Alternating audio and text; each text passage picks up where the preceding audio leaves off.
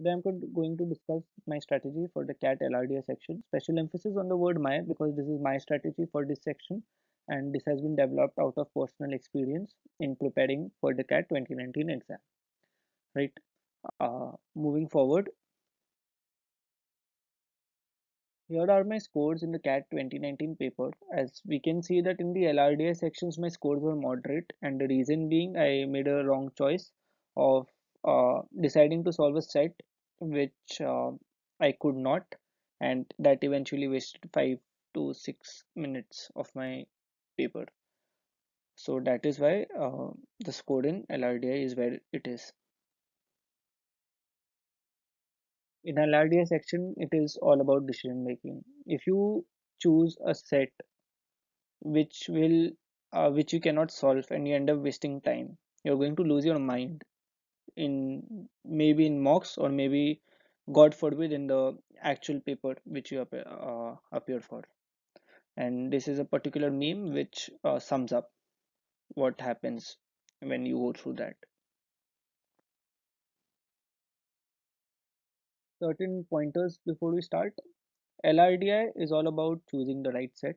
It is all about figuring out of the 8 sets which are the easy ones, do them first, then move on to the medium ones, and then out of the difficult or the leftover sets, try to do a few questions here and there.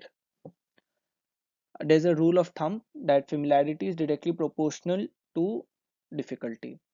If we are familiar with cubes, Venn diagrams, and arrangements because of the fact that we practice them so much in mocks, then you can assume that in the actual CAT paper you might get a very difficult question from these topics. However, usually in each CAT paper there will be one very weird question, be it related to chess or be it a weird graph that you have to decipher. Usually these weird questions are the easy ones, and we have to put our brains in it. So that CAT will test your emotional stability. Don't lose your cool. LRDI especially is a section in which if you end up wasting time in a certain questions, you tend to not be emotionally stable and make a couple of other wrong decisions as well. So make sure you don't do that. And LRDI, because of the fact that calculator is provided, LR and DI, there doesn't remain much of a difference. Even the sets which are data intensive also end up having certain amount of logical reasoning in them, as you can see from the previous year papers. And here is a small table which will give you a snapshot. So to get a 99 percentile you need to solve 4 sets, because in LRDI if you solve a set you get 4 questions right, and usually the accuracy is very close to 100%. So that, so aim for at least 4 sets, and if you want a 99, aim for 4 sets plus a few questions here and there. Here are my suggestions. So the first point about choosing the set, our objective is, as mentioned earlier, to find the easiest sets and solve them first. However, when we practice, we need to understand that it is not just important for you to know about Venn diagrams, arrangements, and being able to solve the sum. One skill which a lot of students don't pick up is the fact that the skill of identifying the easiest sets. And this is a very important point. There will be students who will be able to solve each and every DY questions or LR questions, but that isn't the big deal. The major deal is that can you identify the sets which are easier ones out of the 8? Can you identify those 4 sets which you're going to solve?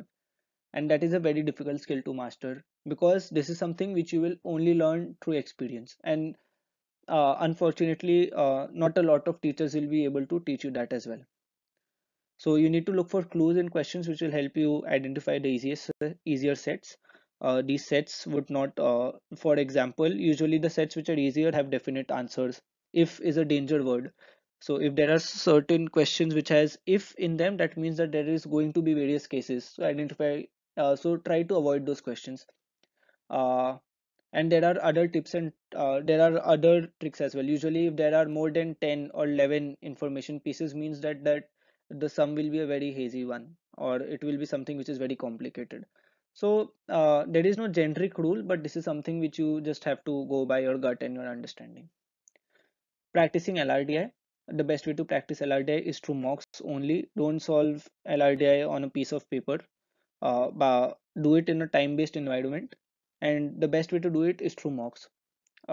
take mock series of various institutes and solve LRDI sets there. If there are 8 sets, divide them into easy, medium, and difficult. Do the easy and medium sets. You can then and there leave the difficult sets, because even if they come in the exam, you are not going to do it. Your aim is to do 4 sets plus a few questions. So it would be very good if you could have a aim of 5 sets.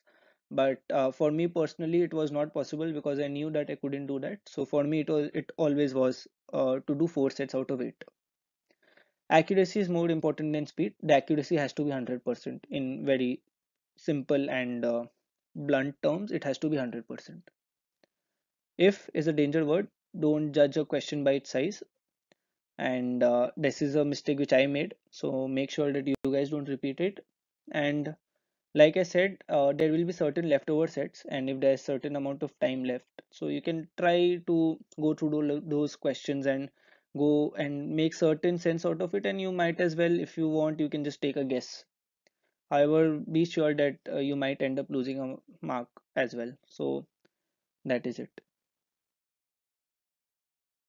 In LRDA, there are 2 strategies, and the choice of strategies here, unlike VRC, plays a very important role. So the first strategy is that you get the paper, you read all the sets.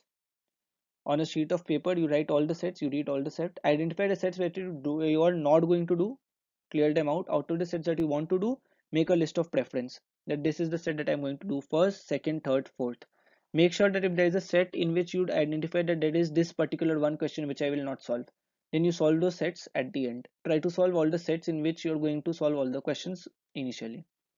The benefit of this plan is that better decisions, but it will waste your time because you have to reread the sets again. So for example, you read 8 sets, then you decide this to do, this not to do. After that, when you visit that set, you might have to give it a read again, but it will waste around 5 to 6 minutes. That's it, according to me. On a case by case basis, you read a set, take the, this is plan B, you read a set, you take the decision then and there whether to solve it or not, and then move ahead. You save time, but it can lead to poor decisions. Remember, LRDI is very different from VARC and Quants, because in LRDI, you're not solving the entire paper, you're solving half of the paper. That's it. And you solve more questions in VRC and Quants than just 50% of the questions there. So yeah, it's very different, and treat it as a different exam. VRC, LRD, and Quants should be treated as 3 different exams. While when you choose a strategy, don't just go by your rationality, but make sure that you apply both of them, and make sure that what you have chosen is the one which is actually a good fit for you. Apart from that, if there are any other queries, you can contact me at the mail ID provided here. All the best for your CAT examinations.